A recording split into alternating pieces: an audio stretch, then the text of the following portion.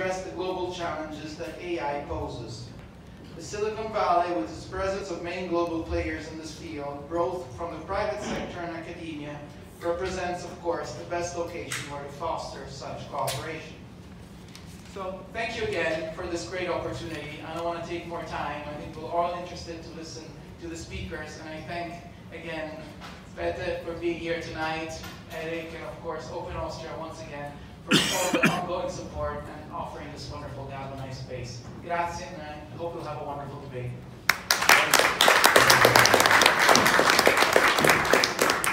Without further ado, we will jump straight into the matter, and it's a great pleasure to introduce you the first keynote speaker, Leo Kerkeinen. Leo came all the way from far Finland. He works for Nokia Bell Labs, where he's heading a research team on artificial intelligence and machine learning. Leo is also a professor at Aalto University, and both of these jobs have earned him an invitation to the European Union high-level group on artificial intelligence, which perhaps you have noticed has issued recently draft guidelines on the ethical development of trustworthy AI. Leo, the floor is yours. Thank you, Peter, and thank you for inviting me here in the front of this wonderful audience. I will go directly with the question around here, figuring out what we have done. So the structure of my talk will be so that you actually get a little inside of you. So I have lots of ethical dilemmas here stating around which I think that in this document that is actually going to be finalized very soon has solved in a nice way. So, and I give you in the suspense that when you read the document, you can actually see how this has been, they have been solved. We think that you need, oh yes, mic very high. So I think that it actually has to combine, trustworthy AI has to combine three things. It has to be law-abiding, and of course even in that sentence there is always whose law and where the law is, and all countries, even dictatorship, you actually follow that.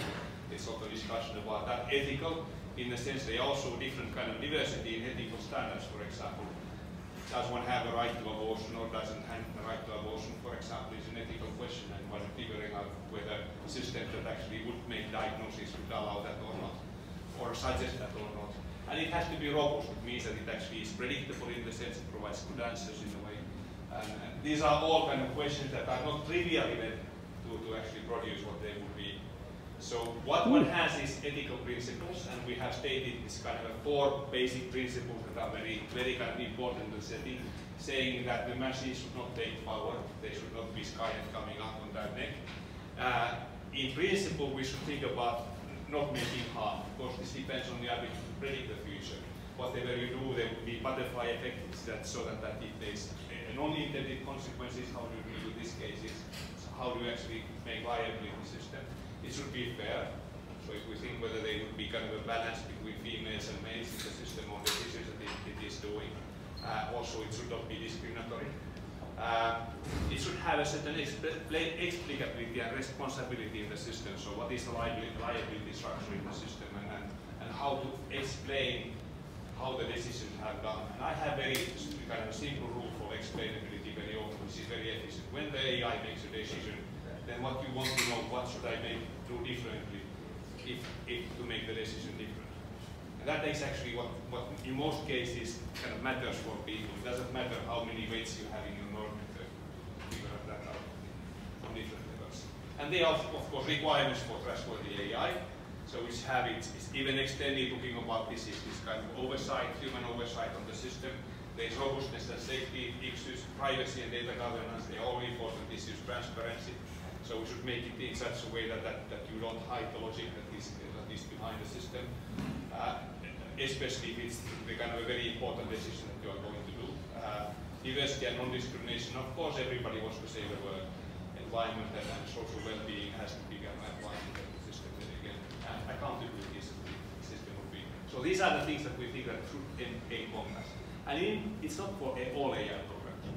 It is this kind of guideline which is true in the setting that if you want to have your AI in a game or something like that has no influence outside the domain, you should actually have a proportional response. If you are making an X-ray based kind of a diagnosis system, then it is a different. Then you have more strict rules on the setting how do you do it, and you should actually apply okay, looking around on a way so that going to history, it's always good to go back. So we had industrial revolution in automated human work. It actually was a kind of a machine already. Then has this centripetal wall around there that actually used the steel that is going into the machine. You see, this is it, I want to talk about these things. That was not possible in the Greek time. And when you made it, that definite control system, it actually made the machine, the steel machine work. So it was AI to a certain extent. It makes things faster than humans. In time, they become the industrial sector, figuring out a post-industrial society, strong service sector, and we think that actually saves our all jobs in the setting from the automated industry. That is not true. So already automating services happened in the times of the Babbage was speaking about this, how to make machines and how to make systems that actually do reasoning. So AI is not the new thing. It's very old in the system. Information revolution has going for 70 years, it has transformed our lives already. We have automated decision making that function, and we have actually been facing these dilemmas already quite a long time. Now what the system is changing in a way that, because first time we can also make systems that behave almost on the par of humans in some services, like in speech recognition, object recognition, and we can make services that are really automated. And what is going to happen, there's quite a lot of professions that are going to weigh on that in the second. And what is the point about losing a profession, like an interpreter, for example? They may be professional ones that are very good at it, but basic interpreter is not needed anymore if you have a good Google Translate in your hands. So what it means that everybody gets the capability. It's not so that something is going away. It's actually going so way that when automation comes, it creates you kind of a master magic wand that gives you the capability of doing those things that are free. And it allows us to do totally new things in a totally new manner. And this is why I'm excited about this. This is what changes the world. So again, looking around, going around, correct decision. There are some discussion about the system on the system. The modern technology has this inhuman time scales. It can be 1,000 times faster than any humans that they are doing those things. So now we are asking this question, to what degree we have to give decision power to machines? So where is there? To what degree we already have done that? That's a question about history to look what is software driven. And if we say that there is no automated decision making, then what happens is that we are not actually getting the benefits of the AI, which is here on the speed. So these are all the discussion points. So looking at what my definition of AI is very simple. It's this anti-literal mechanism was AI, the first ever I knew. So a computer that figures out the position of the planets. So then comes with some rule-based systems that are coming from the Babbage times. And then comes machine learning, around for 50 years, programs that do programs, figure out. This is actually very, I think, academics think that this is really AI. They don't agree with me with the software being AI. So, and then there's phase 3. So that is what the thing is guided is doing. So this phase 3, so is it possible to make these sentient machines? That's a question. Is it a threat? I don't know, it's hard to see the future. It's the kind of a system. Okay, let me go over. So traffic is a good example. So this is how modern traffic is working. So this is from Peter Stone from University of Texas, Austin. So you can see what happens in an intersection. Can you drive with this kind of traffic?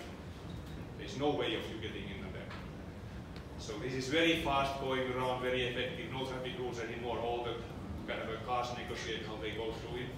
But of course, if you really look at the real traffic somewhere, it is the same thing. So nothing much has changed in the world. So machines are very good at copying things. I don't know, they don't do so much about new things in the setting. So, and then this is what is happening. When we build self-driving cars, we actually copy how humans behave. Is this good or bad? So we say actually, yes, we get the same ethics that people have, right?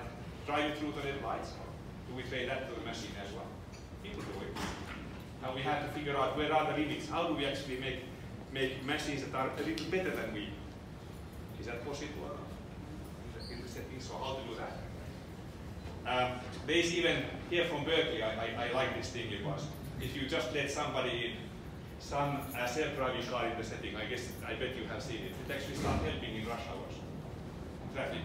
Just a forwarding, kind of a one automatic vehicle in the crash is actually taking quite a lot of the rush hour already. So here again an example about how it drives on the system, and 10% of those is making traffic much easier. So letting these self-driving cars into the traffic actually takes rush hours out. So they're helping us. So it's not something that we should be kind of afraid of the thing. But then there's kind of a question, ethical question around here, which is about secondary influence. Even if people would decide, I don't want to use AI in any circumstances what I have, there are these rules about this other people using AI actually influence you. And what degree that is kind of possible is that accepted or not? How do we handle this secondary third theory of kind of a even more degree of influencing on the system? Okay, we can have machines that have new senses. So this is from MIT. Looking nicely about things, you can actually see better than other people. You can see micro gestures that people do, or micro expression. You can figure out whether they lie. Now the question is, should machines see only the things that we see as well, to keep the level kind of even or not? So is the data that, okay, somebody says that I have to keep setting it. So again about data, I guess LeafAPI is a good example about how to actually get the real data. So that was the first thing. That started the revolution currently, how to build the efficient database. Turn it to knowledge by asking lots of people how to annotate them. This was a big effort in how to do it. And then now the question is that how to use the gather data ethically. So is all the data, all that we get, is it always good for every purpose that we could think? Do we make things that is not self-driving in the sense, but it actually would follow that you follow the rules by itself? And then it would automatically detect you when you overspeed. Is that a nice version of an AI on the system? I don't think so.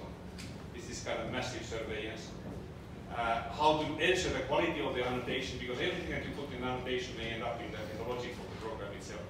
So this is also.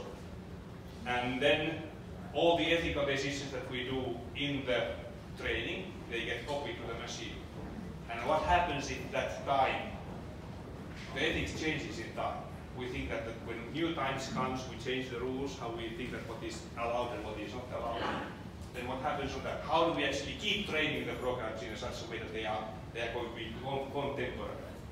Even X-ray machines actually grow old in the setting that they are not so powerful than the future machines. How to train them again and again and again to actually have these capabilities and what are the rules to decide how you do it? What is the legislation that you actually approve the X-ray kind of a mechanism, and then you suddenly say that okay, now it is not valid anymore because I have such much better machines. This perhaps should happen in the thing.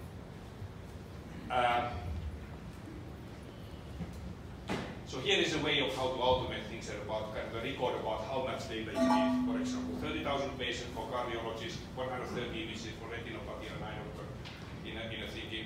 One it was for Google, one was for Stanford University. From here you see that what is really going to happen is that what are impacted are the professions which are the most high paid currently. There is no sense of actually doing AI or anything else. So it's not for low pay grade job position, it's actually for the highest ones which we are trained to automate. You make a cardiologist with automation, you say, okay, too bad for the cardiologist, but I would say that it is very good because we can make automated system that everybody who is wearing the device every day can actually have a cardiologist level kind of a thinking and make predictive healthcare out of that. Because we can react 5 years before problems happen. And that's the thing how you actually make it so that brings to society something out when you have capability of making something very, very cheap, which was expensive before. This is again my point. Yeah. So there's a lot of things in the world that are not done yet. They are not economically viable, but you should still do that. AI is going to help you. So here is a polyson. This is our research in the setting. So how to do this kind of a sleep staging. Making now something like 1,000 times faster. We are pretty good at it, so it takes one sleep nurse to take 30 seconds to sleep a couple of seconds to estimate the sleep stage on that. We can do the whole night at that time. In setting. This is also making possible to much better kind of understanding about things. Here is, everybody knows how deep learning neural networks works. Everybody does. Who doesn't? No. Everybody knows. Are these black boxes? I think this is black boxes in a way that you have aeroplane black boxes. So they actually tell you everything that happens. Every decision is totally out of there. The only problem is in the scale. If you have 100 million decisions, it's hard to figure out what is actually happening. But if something is just complicated, it requires 100 million decisions. Should we kind of not do it because of that? Okay, I keep my version. There is a privacy. Here is an example what we use generally adversarial networks to take people's faces and change them. So here's our CEO from the company, and also Risto, who is our chair of our commander, and we change the faces. So anonymization is kind of solved. You play the game from games like that. But still, I would say that the final protection is always contractual. There's always going to be a technology that does it other ways. You really have to make sure that you have agreements how you actually preserve the data, how you actually handle it. It really requires this kind of a very concise way of how to preserve data privacy in the system and how to build a system that do that. So here is an example, another one. So it is a fun example about taking glasses out of the people and then putting the people back without the glasses. There is no temporary consistency here, so we did not just use it, because this was just for fun. But of course what we do here is that we just de-anonymize somebody. Because this kind of thing it's very easy going to that kind of processes. So there is going to be a method, and the old methods of anonymizing something won't work when they face AI. So how to actually make really sure that you still can get these anonymized data sets on. My last topic is about this kind of thinking about what is the kind of size of the data. So Shakespeare trained it, there is this kind of a recurrent neural network, you can create the next letter. So this is coming out of the text out of the prediction. It knows, it has nothing else input than what is the next letter in Shakespeare's books. So now it can make the grammar quite nice. It just tells you whatever. So no sentient being around in the system. You can do the same for sound. Google has done it. There's some word. I guess everybody has heard that. So it's a combination now. So it's totally mismatch of something that is coming in. There's no meaning on the sound that the music is bad. So these are all the, but it still actually can make almost like it would be a language. You can do. So just predicting the next. But there is a future development here which is saying that more is even more. So OpenAI just lately made this funny program of figuring out what is the word with a huge amount of data, much more than these previous ones. And then there is an example about this. If there's a prompt, human is writing something and then asking the computer what is the next word. And there is the story that comes out of it. So it's not anymore whatever. It's actually quite a nice story about what is coming out of things. Of course, it's totally inventive on the sense. And that's the fun part in the fake is that you can start making fake news with the system. There is a certain understanding of the domain already existing. And that means that there is a qualitative change that happens if you can get enough data to something. Okay? That was it. Short question. Thank you very much, Leo. Quite some food for thought already. Our second speaker is the CEO of EIT Digital, Willem Jonker, representing the European Institute of Innovation and Technology, which has been created in 2008 as an EU initiative to boost innovation and entrepreneurship across Europe. It represents the largest innovation ecosystem of more than 1,000 partners at pan-European level and addresses global challenges in the areas of digital, climate, food, health, manufacturing, raw materials, energy, and urban mobility. Before leading EIT Digital as its first, and until now only, chief executive, Willem enjoyed a career as a business executive, for example at Philips, but also in academia, where he is also a professor in computer science at the University of Twente in the Netherlands. Willem, want to go to this one? Thank you very much. That's really fascinating. I mean, when I see these video clips, all you can do with AI, it's really great, and it's always what I tell my students. I mean, you are so blessed to do computer science because we are going to solve all the problems of the world. We have AI, so that will cover for about 80% of all the problems, and the 20% left, blockchain. There we go. So, I actually did my PhD in already 30 years ago, and the subject was expert systems. And I think nowadays you are allowed to say that's AI. And then the AI winter arrived, that's why I ended up managing. So, sorry about that. And what did fundamentally change, let's say, if you wind back 50 years to today, and when it comes to AI? And my statement is always, it's not mainly the algorithms that changed, but it's mainly what changed is computing power and availability of data. And the combination of the two allows you to do things that you were not able to do before. And to give you a bit of a feeling how computing power improved, I think you recognize this device. I'm not advertising, I only get paid $100 for showing this one to you. 50 years ago, you know what would be the size if with the technology of 50 years ago you would build the power that is in this machine? Of course, I take a European example. How much would you say? The size? Any guess? This room? This room. This room. Almost there. Really? Eiffel Tower.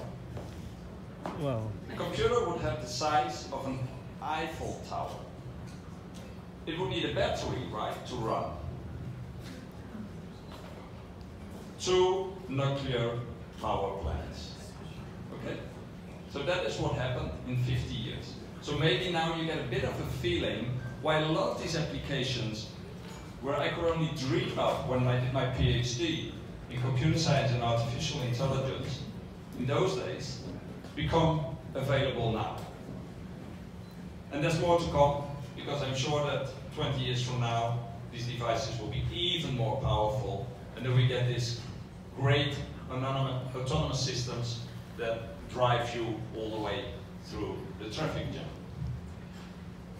I will now tell you a little bit about not this visionary part of AI, but more what does AI mean today in practice? Because the mission of the European Institute of Innovation and Technology is not so much doing research and advancing research, because we have other European programs like the European Research Council that is really driving that. No, this is very much about we create a lot of knowledge, we create a lot of technology. How do we bring it to the market? How do we package it?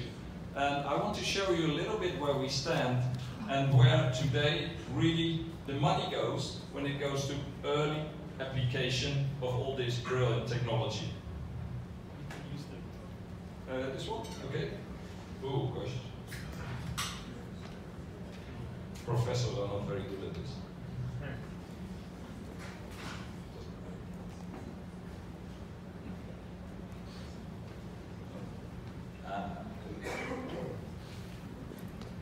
Just use this one.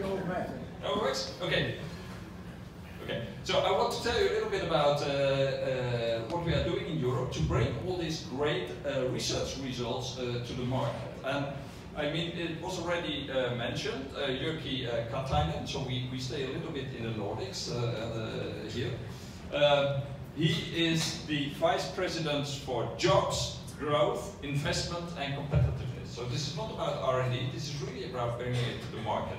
And he talks about artificial intelligence as a mega trend, and I think we start to recognize, although the book that was just quoted mainly sees the US against the China in these two universes. Europe is really catching up very rapidly and people understand what to do, but it's very much also about capturing all this know-how that is there into concrete applications. So Jyrki is very much behind these whole programs and these stepping up the investments in AI in Europe, and he was actually here. So you sit here, sitting here. He was in our office here in San Francisco on his visit to Silicon Valley, and we had an exchange with him on what we as Europe do here in Silicon Valley and how we show the people here that Europe is really cool again, and not only cool in the Nordic sense. Artificial intelligence for Europe, you see where our focus is, and I want to pick up two things. So it's about investment also. So of course we do the R&D, and you saw examples of great things you can do in the research labs, but it's also to bring it indeed into the society. And the other thing that I want to talk about is nurturing talent, because those two elements come very much in the core of our mission as EIT. What are we about? Well, we are EIT Digital, but we have 7 brothers and sisters in the family that yesterday all came here, and we are now present really with the whole family of innovation organizations from the EIT. But this is where we are. So we have an ecosystem spread over Europe, and we are a kind of MIT, but then distributed all over the place. Well, sometimes it's fun, sometimes it's really a nuisance, because I have to be everywhere to keep the machine going. But that's really on purpose. It's on purpose a spread ecosystem which connects the dots. So that's our mission, and that's where our dots are meanwhile. And next week I will get a new slide because we open a new dot in Edinburgh, just before Brexit, or just after, I don't know how fast they are in Parliament there. And then we will have 2 weeks later another dot in Braga, which is in Portugal. So we are not only connecting the dots, but we are also expanding our network of dots. And we, of course, are here in Silicon Valley, which did not fit on the map, so we put it there. We're about innovation and entrepreneurship. So actually we do 2 things. We make sure that all these results that come out of research are packaged in a way you can scale it up and you can bring it to the society, you can bring it to the market. So that's what we call pre-incubation, and that's packaging. That's packaging the technology, that's making sure that you can create a venture that has a freedom to operate in terms of IP, and you make sure you get the people in, you get the team that is going to drive this to success. And we do that in a limited number of areas because you can't do everything, even not with AI. And then on the other side, we are focusing on scaling up. Because if there's one problem in Europe, then it's fragmentation. We have fragmented market, we have fragmented capital to finance early investments, and especially investments around, I would say, the 15 million. If you need 50 million, you're on the radar of the big guys, so they will pick you up. If you need 3 million, you find always some friends, families, and fools that put the money into you. But there in between, you have this gap that you have to bridge. And that's what we are doing. We are the ferryman that takes you over the, hopefully not the sticks.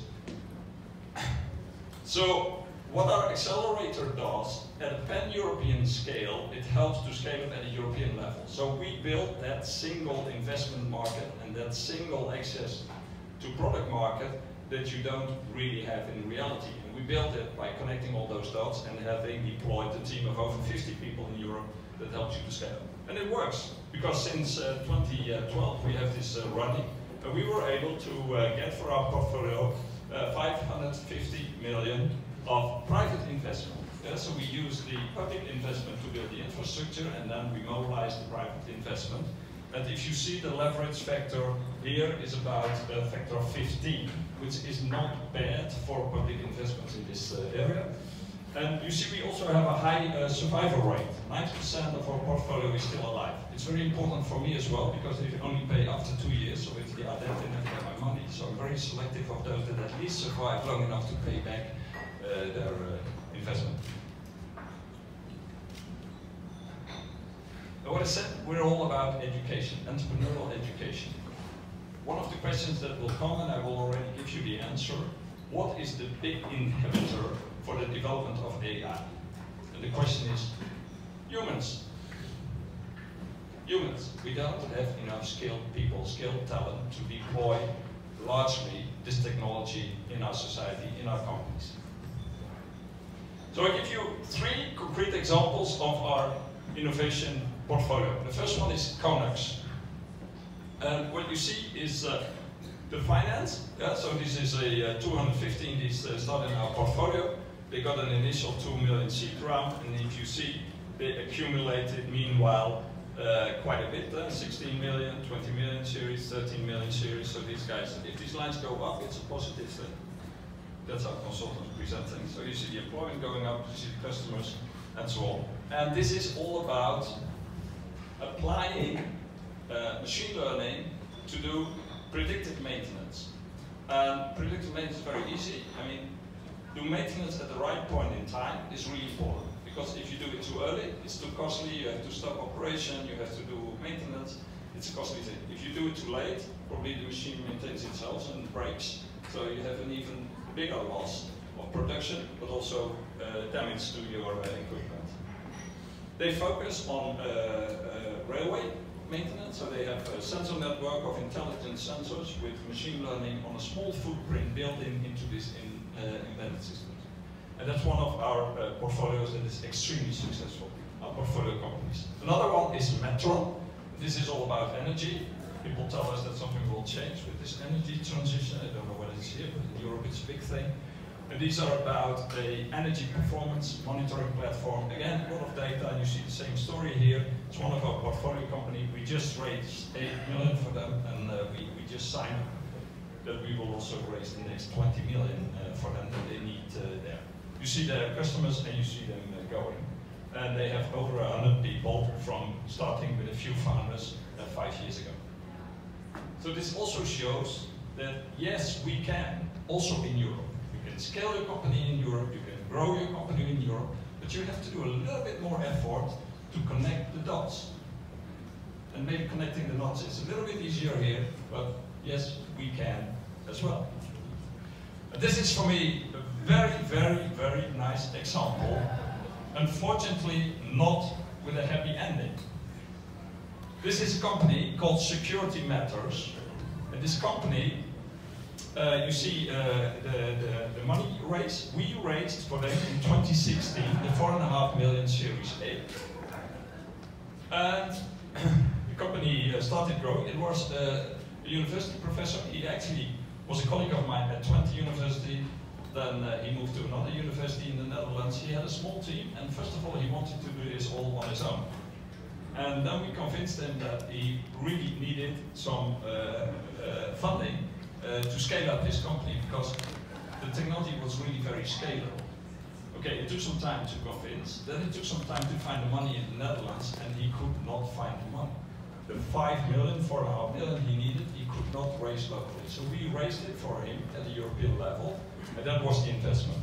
So you see how the company is booming, but the nice thing is here at the bottom.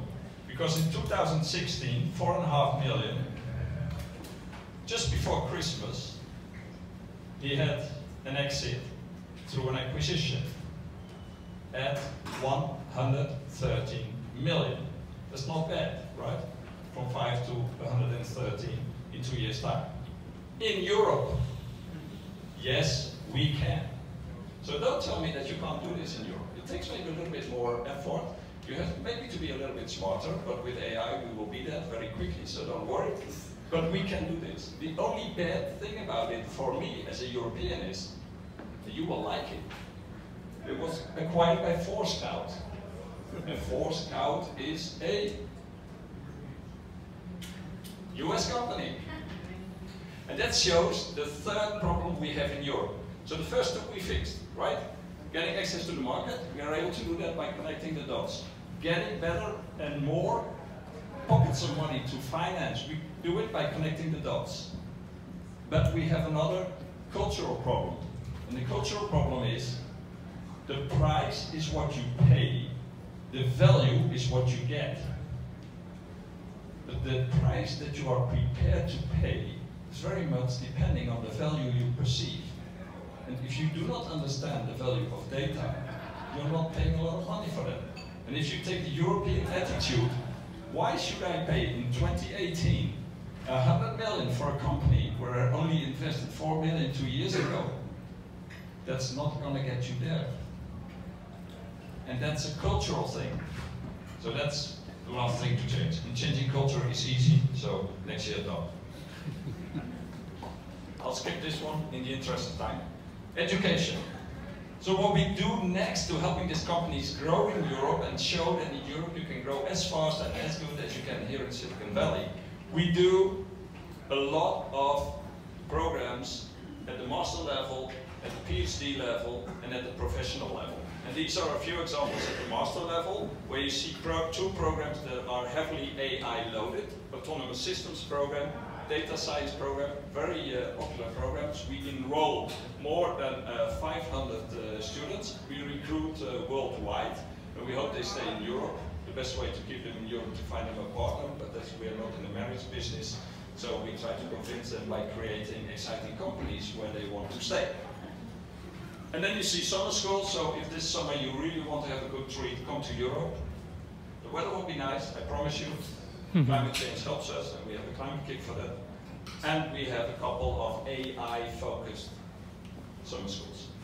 And of course, we're also here to connect and to learn from how things are done here. And this is a collection of courses that we run over Coursera, which is a very famous Silicon Valley-based MOOC provider. And that's the reason why we are here as well, to learn from how you build good MOOCs and how you deploy them. And as you can see, we have over 100,000 active learners on this program. We all built this over the last 8 years, and it's really, I must almost say, a similar exponential growth that we are witnessing with this development of our ecosystem, of the EIT family, of the things that we have. So we're here to collaborate, we are here to connect, but we are also here to convince you that Europe is a great place to be, also for innovation, not only for research, not only for education, and that you really can also build your company in Europe in a very successful way. Thank you very much.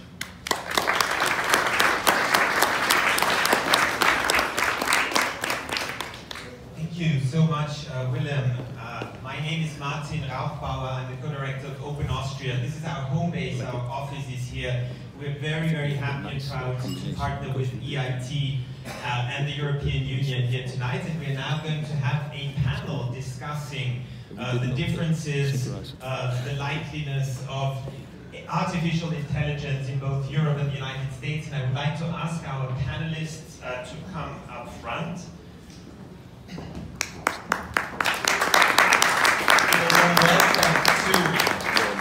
Renee Arvin, Karina Chow, Peter Patelnik, Kay Butterfield, and Ava Nahari. And before we enter into our discussions, I would like you to take out your smart devices and go to the website pollev.com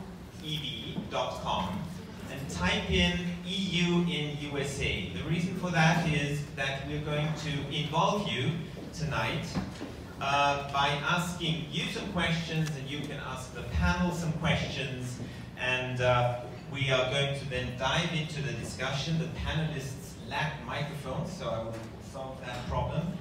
And I'm going to introduce you now to the panelists. Some of us are Europeans living in the United States. Some of us are dressed in EU colors. This was not a coincidence. So let me start with Kay Butterfield.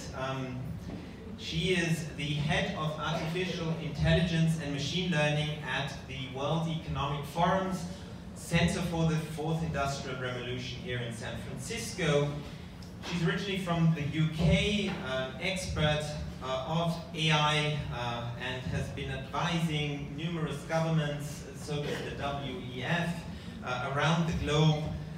She's an expert on AI and the impacts on law, ethics, and international relations.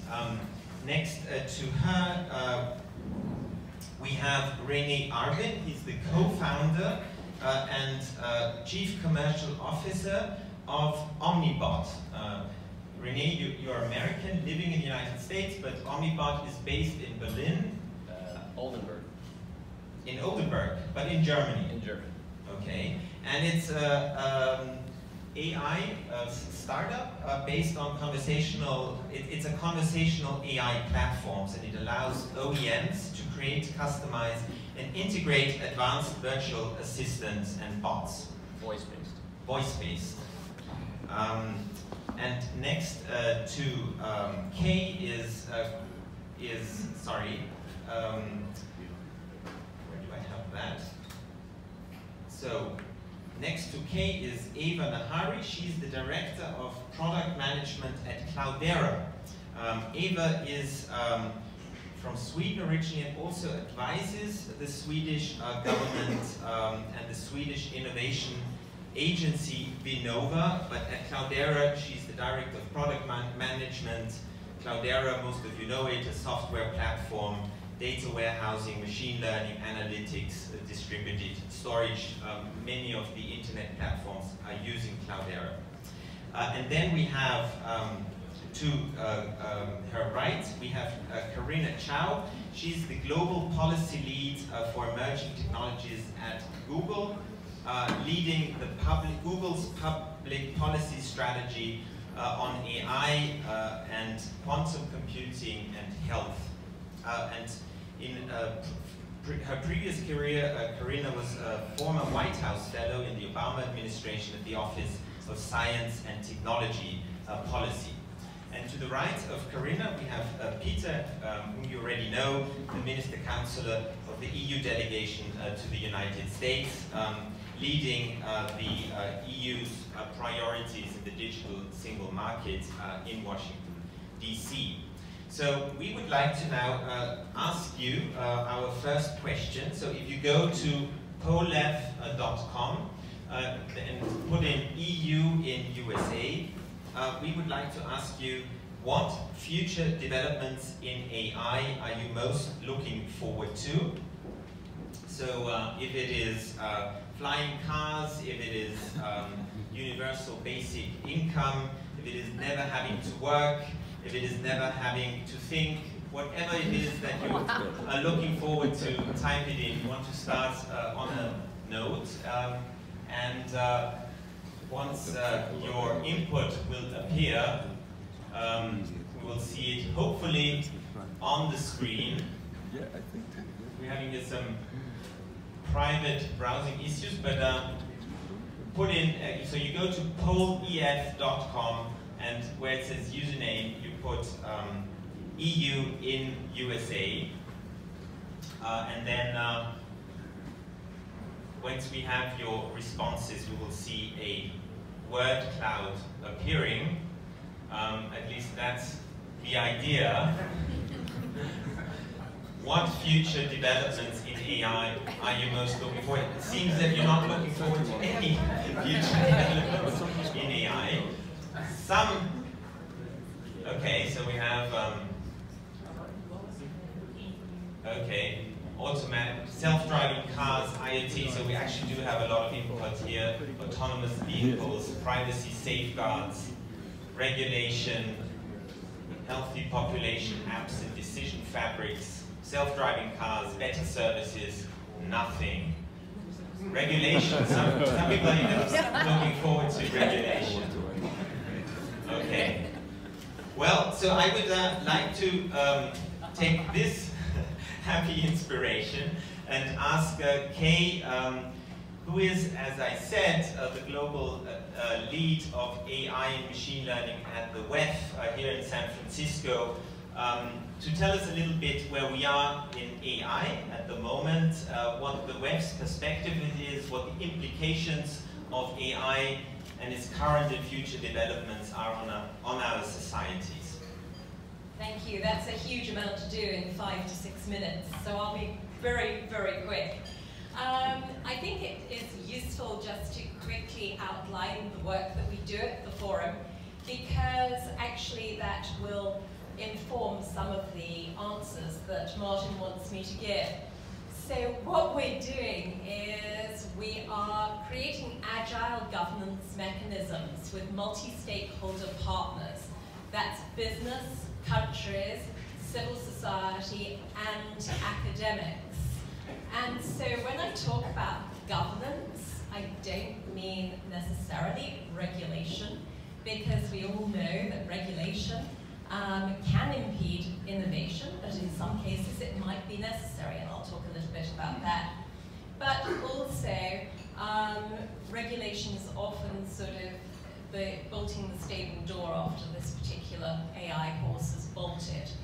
And so if you take the problem that we have, or the problem, a problem-solving approach, at the moment there are lots of principles and there are lots of people saying we should do this with AI or we should do that with AI. And so what the forum is trying to do is actually say, okay, so we've got these principles, well, what do we do? Let's try and put them into action. And so I want to take that basis with you today and say, supposing you are a government and your problem is, how do you implement AI into your actual government processes? That would be a really good idea, because as governments are huge procurers of, for example, in this case, AI, then they can set the regulatory framework without ever having to regulate. And so that's one of the things that we're doing, and actually 2 members of that team are here. So if you're interested in the work that we're doing on procurement, please see Sabine, our UK fellow, who's at the back, or Erdem, who is also at the back. And so what we're doing there is we are helping co-creating with the UK government a set of guidelines for the procurement of artificial intelligence by the UK government. But whilst we're working with one country, actually what we're doing is we're creating a major master framework for procurement so that other countries can take these learnings and use them themselves. Problem number 2, facial recognition and civil liberties. Big ethical issues. So how do we solve that? Well, at the moment we are just beginning to work with a country, which I can't talk about at the moment, but to really think through, is this a place where Brad Smith from Microsoft would say it needs regulation, or could it be some other agile governance mechanism? Problem number 3, what is the impact of artificial intelligence on our children? On their privacy, for example, on how they learn? Well, we have a project with UNICEF thinking about children's rights, their human rights, and artificial intelligence. Problem number 4, if you're India and you have a lot of small and medium-sized enterprises, how do you grow AI, which could transform your GDP? Well, we're working with the government of India on a data marketplace, opening up more data so that more AI businesses can start up. Problem number 5, what can businesses do? Well, a lot of businesses have got high-level principles, but do their boards know what they're doing? We don't think so. So we're creating tools for boards to actually understand AI and then implement them. And again, if you want to know more about that, Anna's with us at the back. So have a word with her. And finally, I mean, there are many problems, but finally, problem global governance. What do we do about AI across the globe? Well, the forum has a number of locations across the globe: India, China, Japan, Israel, UAE, and Colombia. I'm expecting probably 10 more this year, looking at these things. So growing that network of thinking about AI, both for the benefit of society and worrying about mitigating negativities. And also we're creating a global AI council of all our multi-stakeholders, which will meet actually in May in San Francisco, to really think about, could we global ethical standards? We don't know, but we'll see. What should we be doing in global AI governance? So I hope that that helps you to sort of think about, transitioning from talking about it to doing something about it. That's fantastic. So you mentioned a number of problems and challenges that the WEF is addressing and doing something already about it, and developing guidelines and ideas on a global scale how to do it. But maybe we start at an even more fundamental issue, and that is the question of defining AI and what really is AI. And I would like to start with you, Kay. What is AI at the WEF? How do you define it? Well, I think that we bandy about word AI, if it's a word, 2 letters. And at the moment, probably what we're mostly talking about is machine learning. And so I think it's important that we make some distinction, because if we don't, we perhaps allow some of the runaway fears of sentient AI to get in the way of things that we actually need to deal with today. So what we're talking about is systems that can learn, given some data, and of course we don't know, there are a number of applications now where we're using much smaller data sets, but using data and being able to process that data and learn from that data. So that's my starting point, but I expect everybody on this panel has a different view. Let's find out. So I would like to ask to Eva, what is your definition of artificial intelligence? Is it a misnomer, as some people say? Does it raise unwarranted expectations? We'll also ask you in a moment what you think are the challenges, the most pressing challenges for artificial intelligence, but maybe we will take a moment to just simply define what every one of us means with AI. So first of all, thank you for having me on this panel. It's amazing to meet all this thought leadership around the European globe distributed. Second of all, a little background.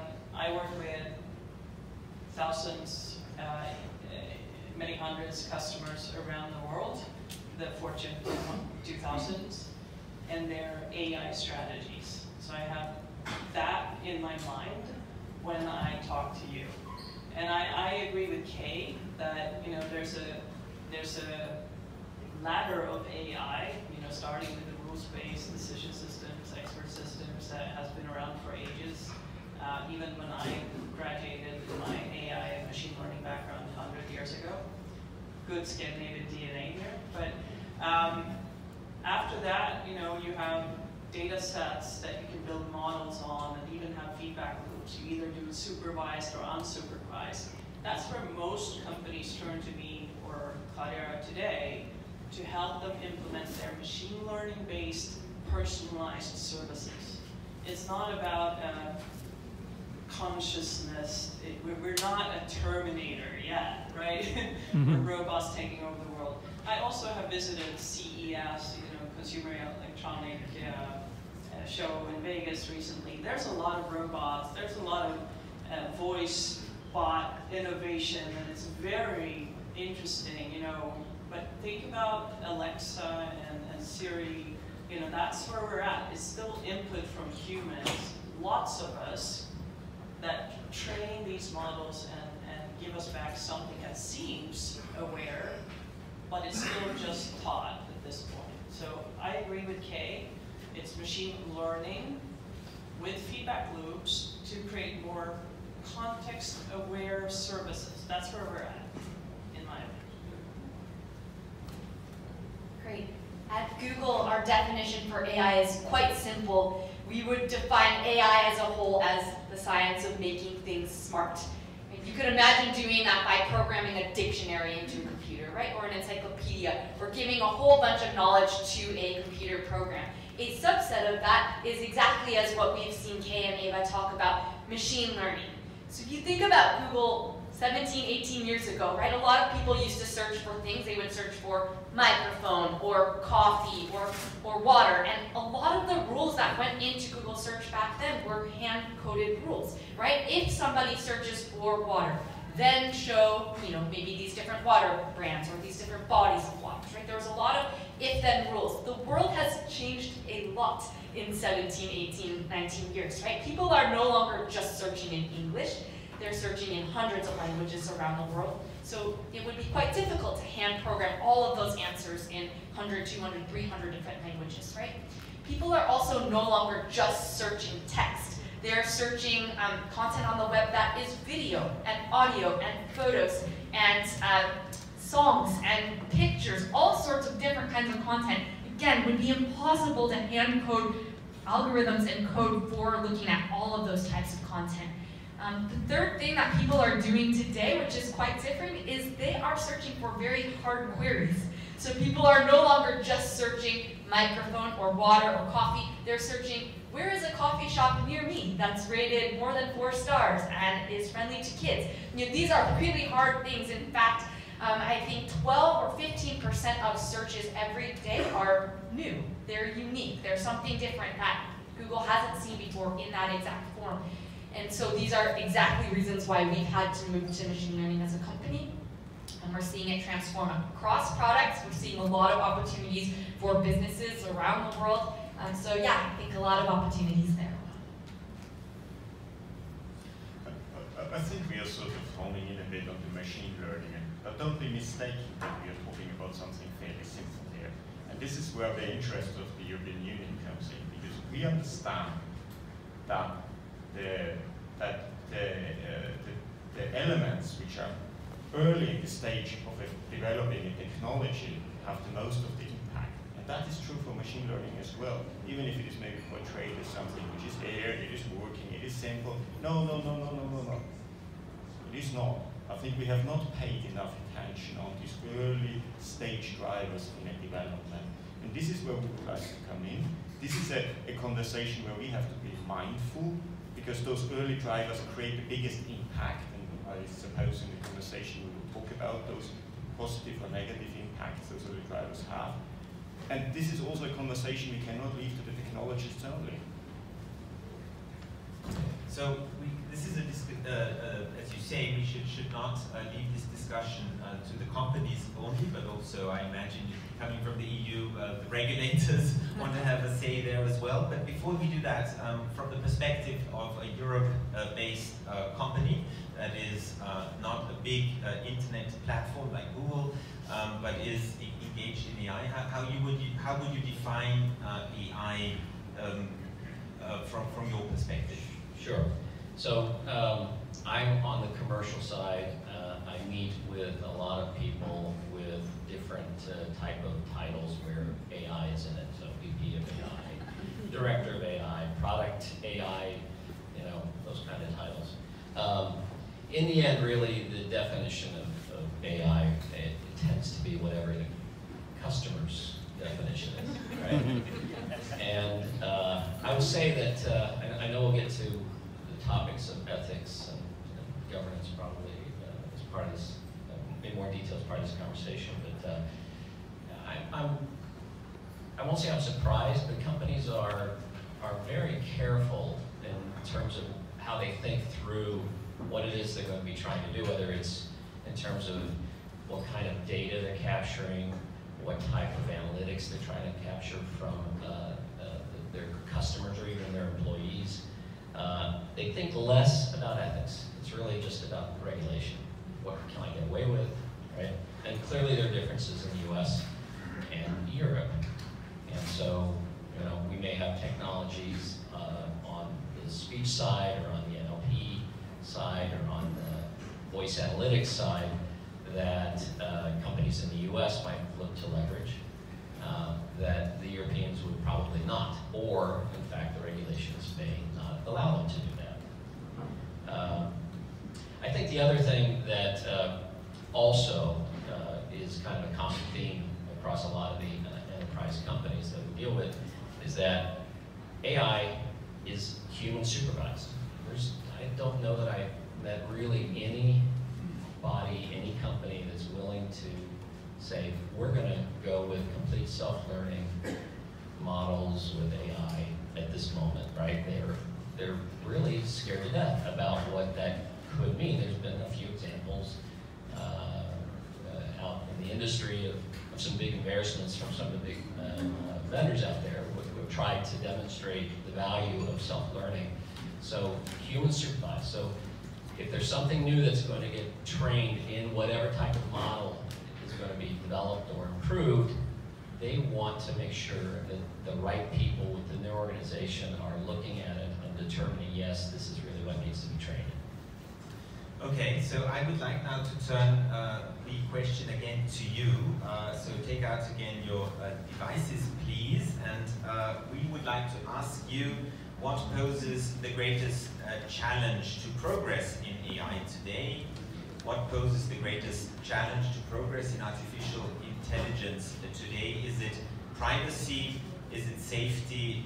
Is it lack of government regulation? Is it, on the contrary, over-regulation? Is it lack of government funding? Is it skills, knowledge, or the lack of them?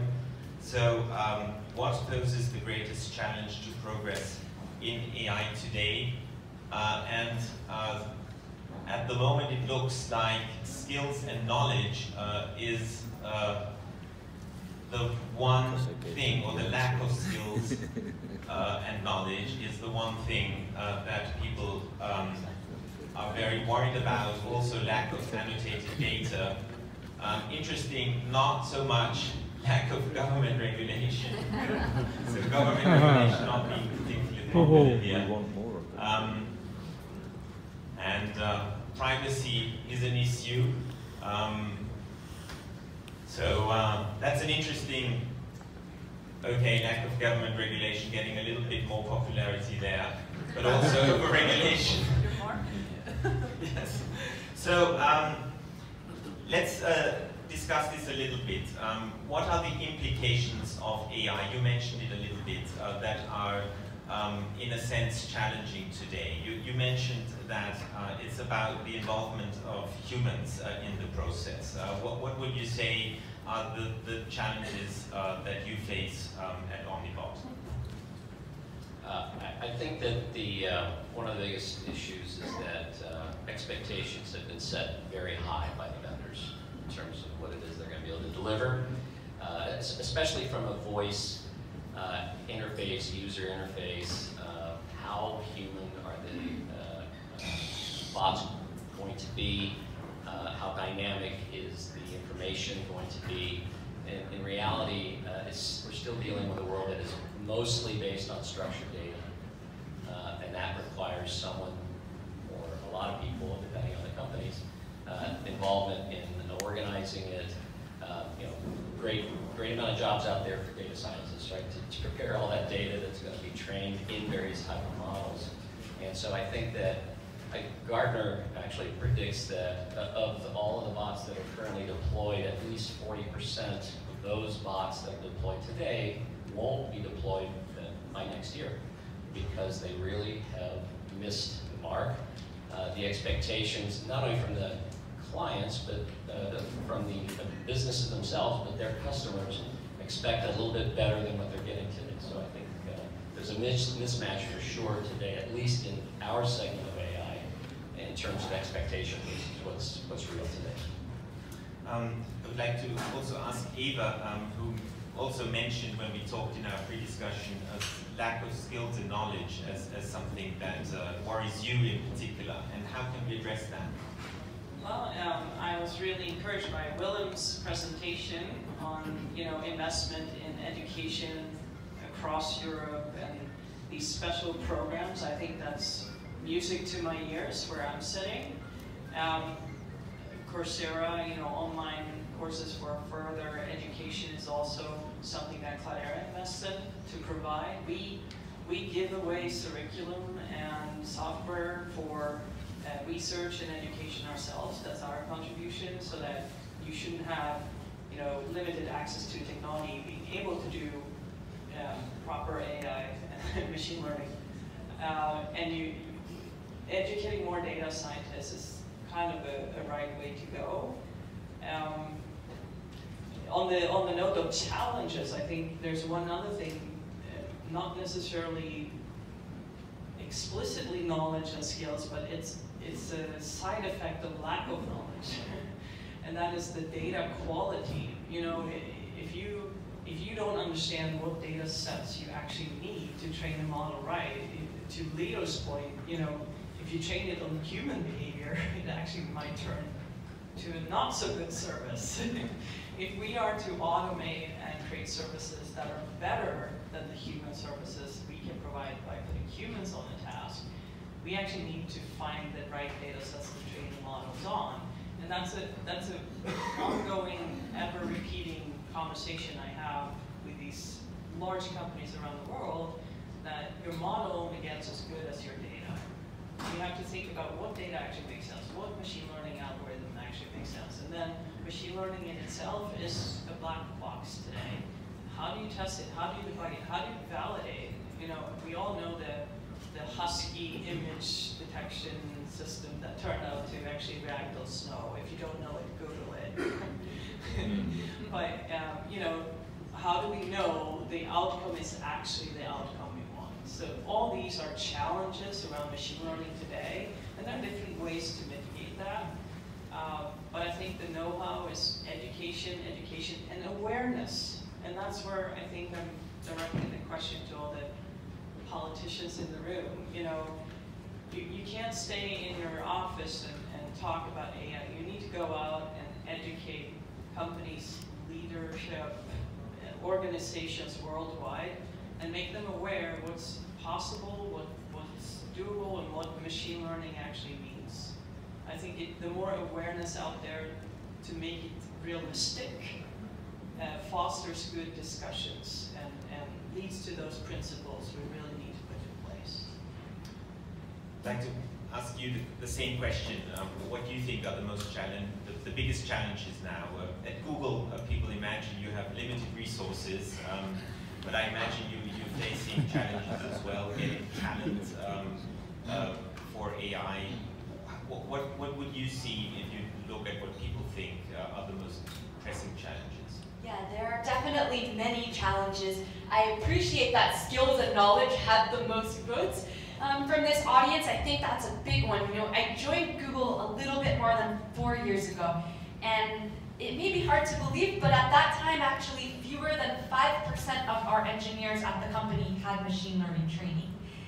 In that time, since the end of 2014 until now, we've had more than 20,000 engineers go through machine learning training, right? And it's not just engineers. We've had user research designers, we've had product managers, program managers, our legal teams, marketing, all across the board. There is need for some knowledge of machine learning because of how it's really transforming our products and our company. So we've seen that education piece firsthand inside the company, and it's been interesting to see that, right? If we can have that turnaround, and we had to do that within 4 years, I think there's a lot of things others can take from that too. The machine learning training that we developed internally is called Machine Learning Crash Course. It's now available online for free to everybody in more than 12 languages. And so that really is a resource for people. I think one of the biggest questions, right, you can identify skills and knowledge as a place where you really need a lot of work, but how and what skills and what knowledge, right? Do you think everybody in the world is going to have to know how to program machine learning? No. That would absolutely be our answer. Not everybody in the world is going to need to know TensorFlow or all of these other types of features, right? But what are the skills people do need? We don't have all the answers, but we've identified a few. One of them we think is going to be very important is the skill and knowledge and ability to learn, right? We know that the world is going to be changing over time. There's going to be a lot of new things to adapt to. So how do you really build that into today's students or today's workers, the ability to learn and really adapt as things are changing? A second thing that we would identify, some have started calling it bilingual expertise in machine learning. So we think about Europe, I'm always amazed every time I go there. I feel like people speak many different languages, and the conversation can change quickly from English to French to Spanish, German.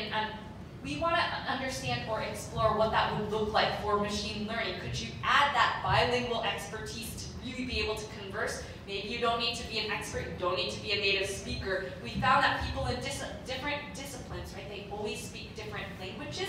What does that bilingual expertise look like so they can converse naturally and really accelerate progress across fields?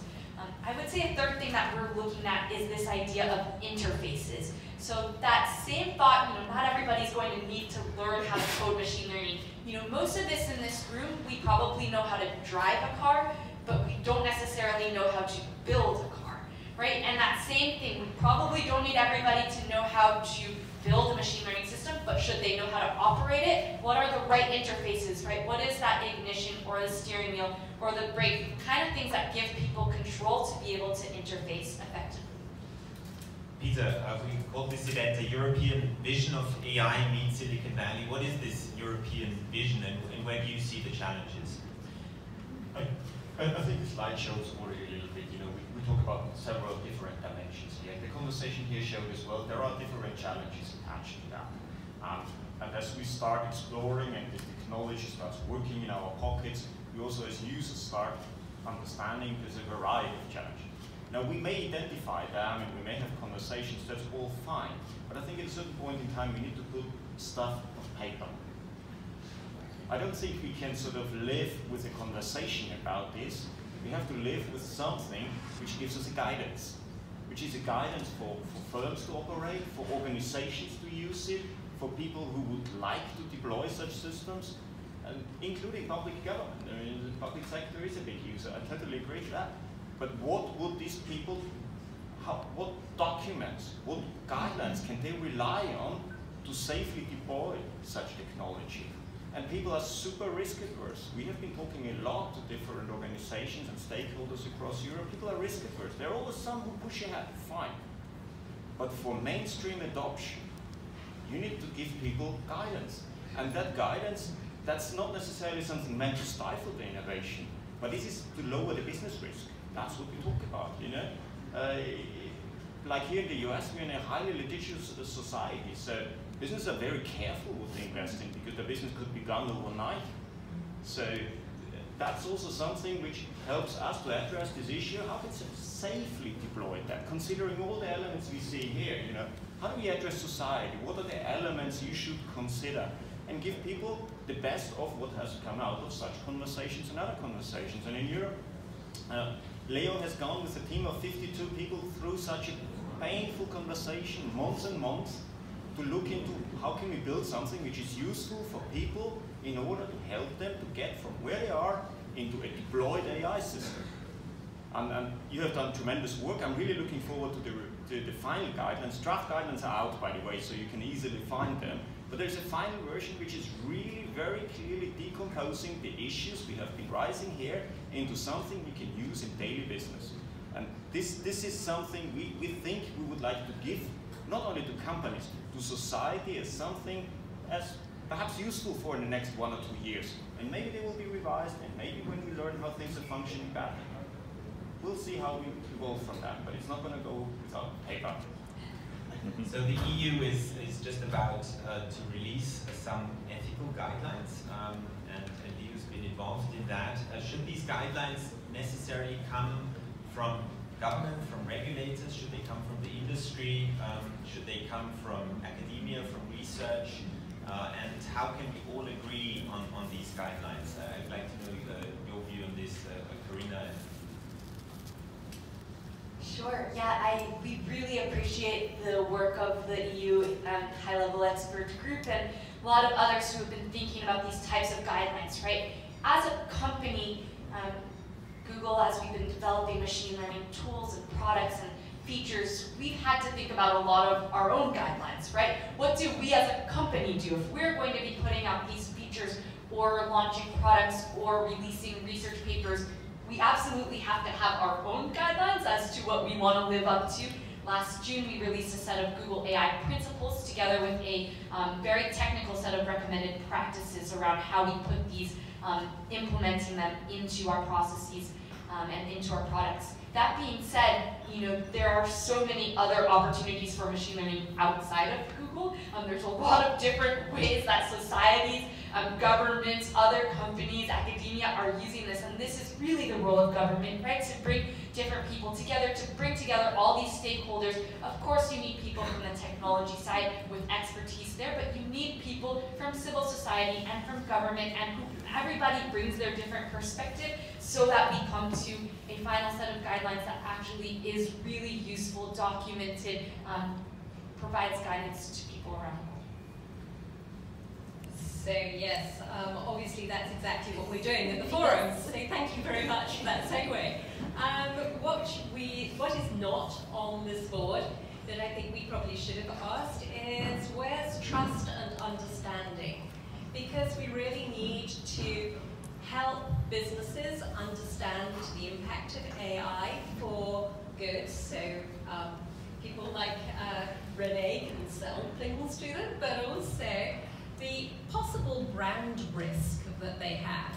And what was interesting was there was a recent Accenture survey where they said that actually only 25% of businesses that they polled, and I think they polled some 5,000 businesses around the world, were actually using AI in more than one vertical. And about 50% weren't using AI at all.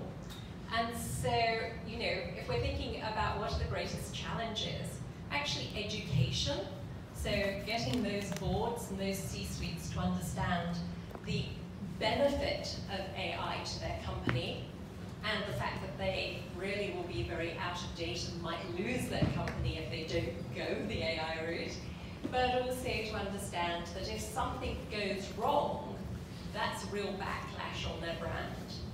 And so that brings me to the trust piece.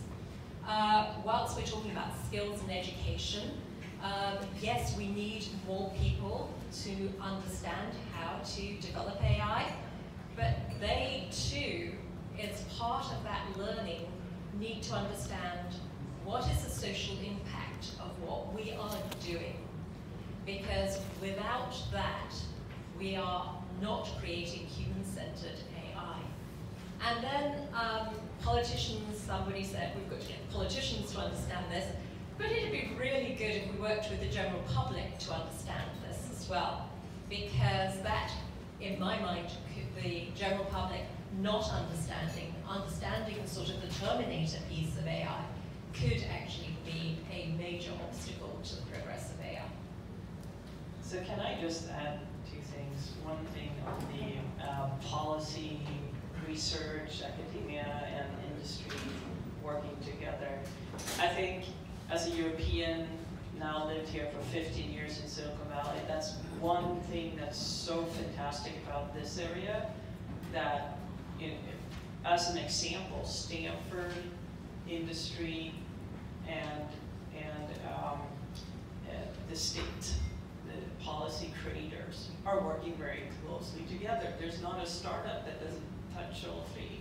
There's not a, I attended this mobility exhibit about autonomous vehicles, right?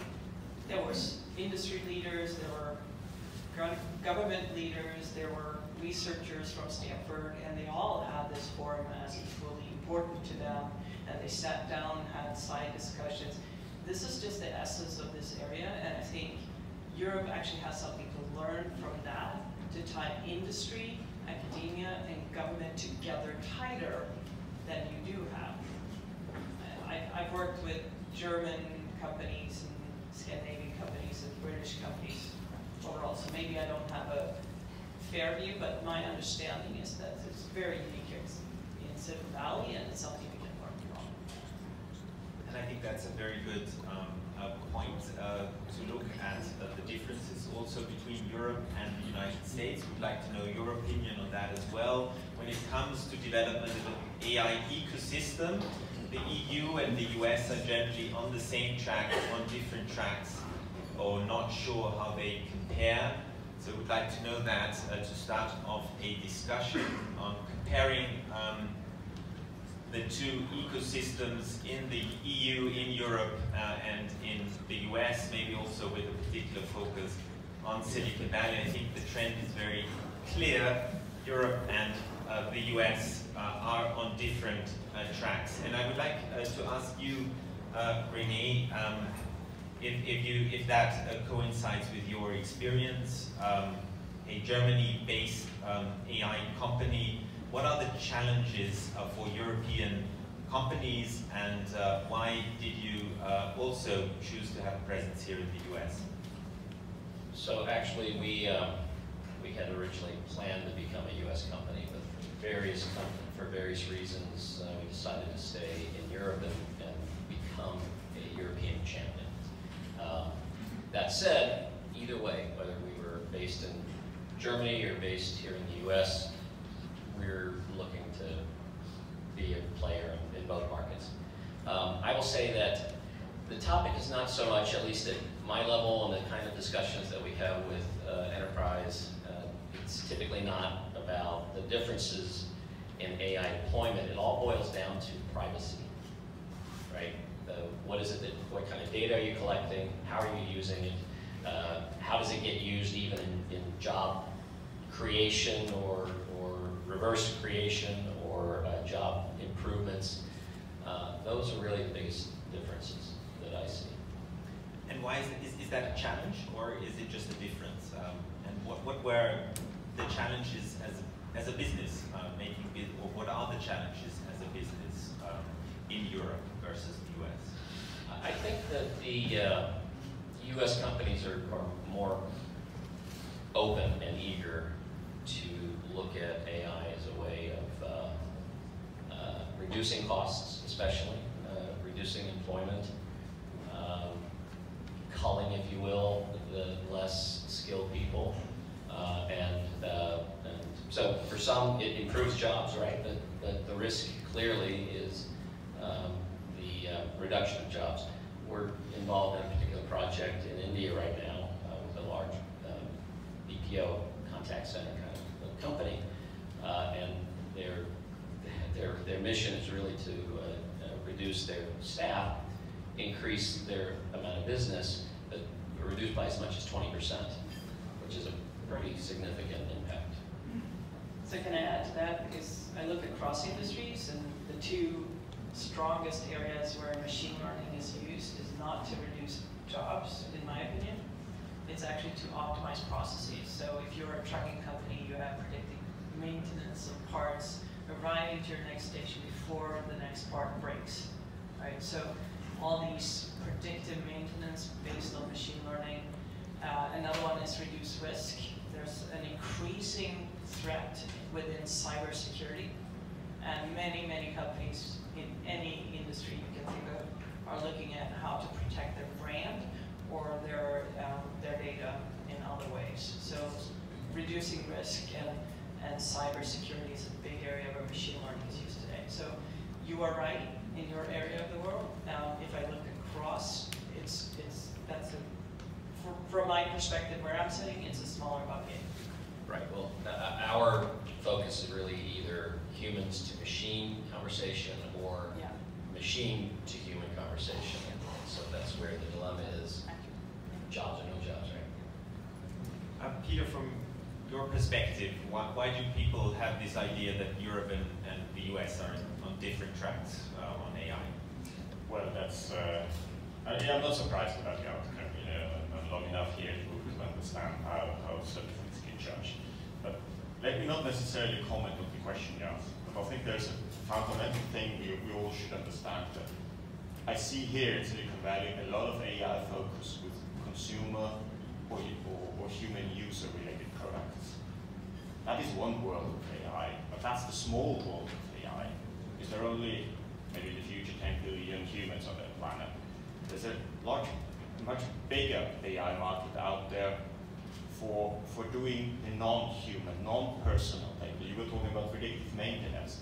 We can make so many companies smart, and in Europe the strength is a lot of the business to business.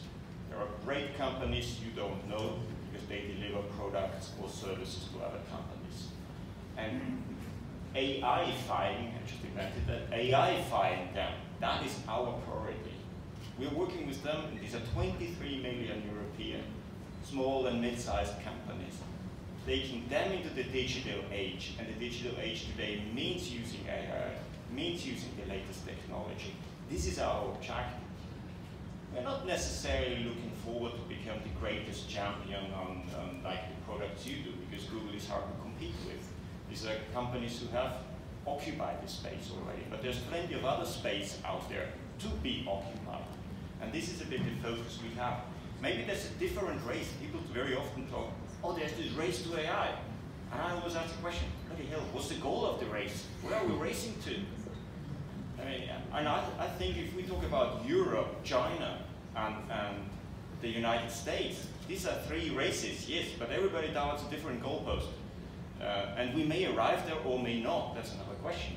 But there is not necessarily this competitive element people very often bring up in these conversations. Because to paraphrase, and close paraphrase my vice president, when he came here last year to talk to companies here, he said, I want a transatlantic market for AI systems. Because I think there is a strong alliance in terms of values and principles we share, and therefore the products and services we develop in AI, either developed here and deployed in Europe, or developed in Europe and deployed here, that should be possible, and that we have to make possible, and that will not come by itself. That's not just by, oh, don't worry about it. Yes, we should worry about it, because we have to make it possible.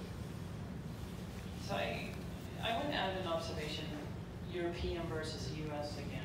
So the companies in the US that I work with, they seem to have understood, to Kay's earlier point, the value of AI or machine learning for how to optimize their business, how to be relevant in tomorrow's market, and do this digitalization transition in a smarter way.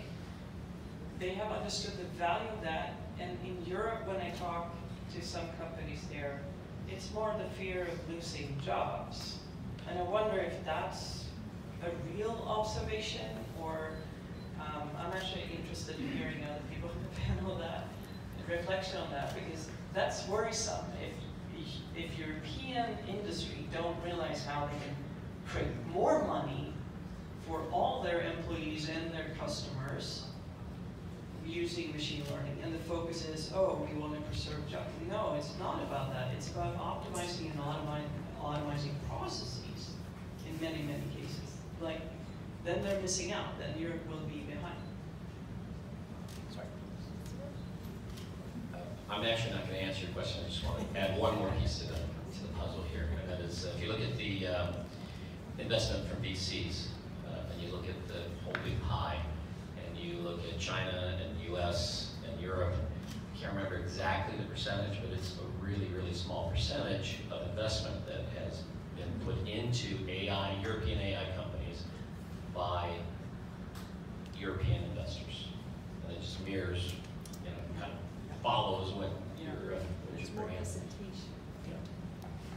So there are anxieties, there's sometimes also an issue with investment, which certainly in our experience leads many companies from Europe to come here in Silicon Valley. But you would like to answer? Yeah, I think you have been asking this really important question. It's a bit the elephant in the room, kind of, you know. And frankly speaking, I have read studies about AI and diplomacy, so is my job disappearing? You know, it's everybody who should ask that question. And I think we looked in some of the sectors.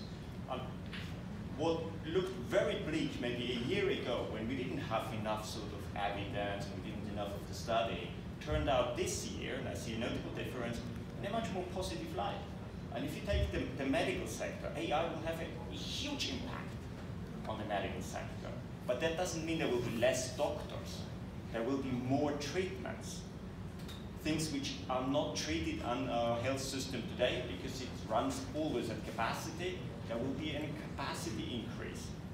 And there will be a more accurate diagnosis. And so it will change it in that way, not necessarily leading to a loss in the healthcare. We will, for instance, if I stay on health, it will enable the treatment of elderly in a very different fashion, which today is probably not very good in most countries worldwide. If we look at the trucking sector, one of them where we say, you know, if autonomous vehicles come, they're all gone. No, they will not be all gone. There will be a transition, obviously. Autonomous driving of trucks will be limited always to a certain stretches, but it will take away the shitty part of the job and leave the more interesting part of the job. And to close off, obviously all of that is conditioned on the speed of change, because humans are not known for fast learning or adapting. So if we can have the speed of change adapted to the way we learn, if this is over, let's say, a generation stretch, then it will be much easier. And with new automation, like autonomous vehicles, there's opportunity to invent new jobs. What comes with that truck when it delivers things? Is there some kind of service that can also be delivered? It may not be a truck driver in the car, but there may be other kinds of people and services and other things attached with that new opportunity. Yeah, I think both of those are really good points. If you look, right now we have a project in India in the health space actually. So a machine learning model that helps to detect a condition called diabetic retinopathy. So side effect of having diabetes is some people can go blind. Right? This is completely preventable, but not enough people have access to care. There aren't enough doctors in the field that are able to serve all the people who have diabetes and are potentially at risk for this condition. And so something that we've started to pilot with clinicians in India is actually this machine learning tool that can assist technicians, right? There are many more technicians in the field. They can use this tool to help them and collectively see hundreds of millions more people that could have been seen by the previous physicians who were trained. So that's another example of opportunity. I think, Martin, you'd asked a question about the EU and the US. I would agree it's not necessarily the same race. I think there's a lot of opportunities to be complementary. And if I think about what's going on in Europe, right, you've got so many different languages, you've got lots of richness in different types of cities and cultures, and even different driving conditions. So you want to develop machine learning models that work well in all of those conditions. I think Europe has a lot of advantages there. I would like to ask you also, Kay, from World Economic Forum's perspective, do you think these fears of jobs being replaced by AI are overblown? Do you think that governments and regulators are addressing those fears in the correct way? And how is it on a global scale? We're talking about the US and Europe at the moment, but generally the global perspective is also, of course we have to include Asia, we have to include China, what's going on there. So what would be your global perspective?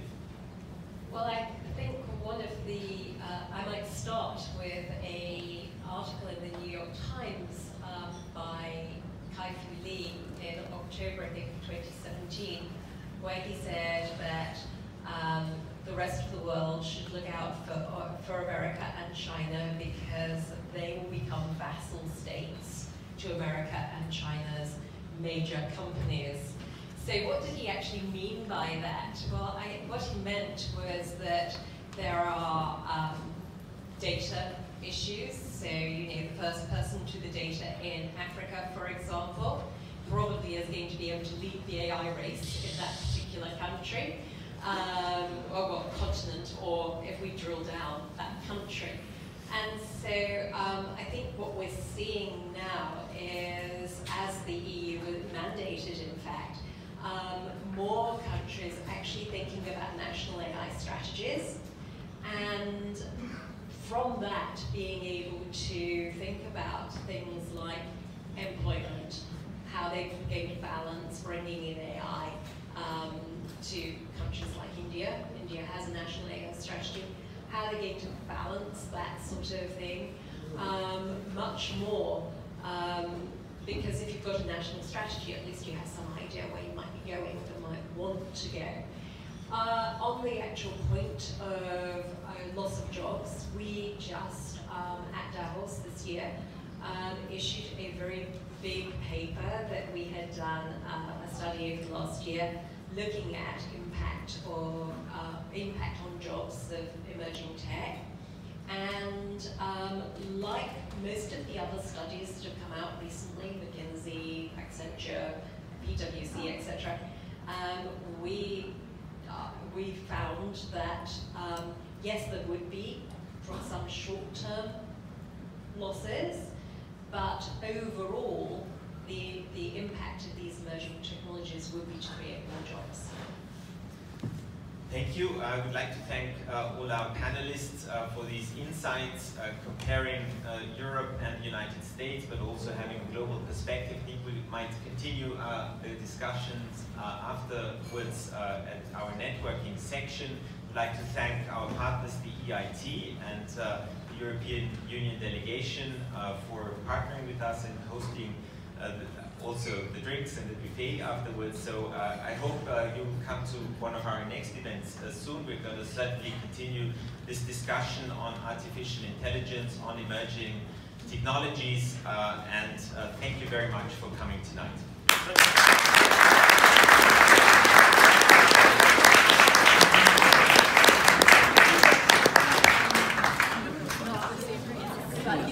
I would 100% agree. Yes, next time.